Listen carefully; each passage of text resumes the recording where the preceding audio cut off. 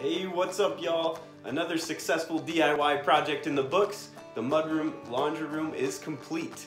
So I'll show you a little video here after this little 360. It's a tough place to get real good pictures of, but I'll show you some before and afters in the video, and also swipe to see the before and after pictures as well. Stay tuned. We did a complete facelift of it overall. We added new flooring, changed up the space as you'll see from the before and afters.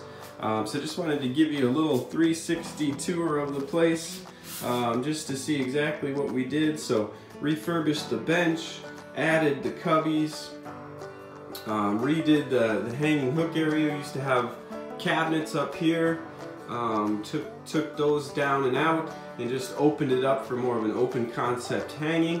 Wife did an amazing job with all the decorating and picking the finishes. She's got the design down. And then on the laundry side, the cabinets were down about halfway in the walls you see in the picture, so we moved those up.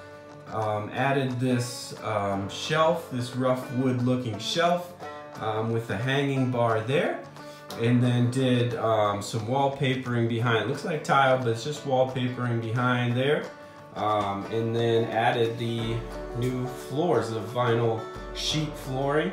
But it looks good, feels good, and went down real nice. So there's a little tour of the Mudroom laundry room. Mission accomplished.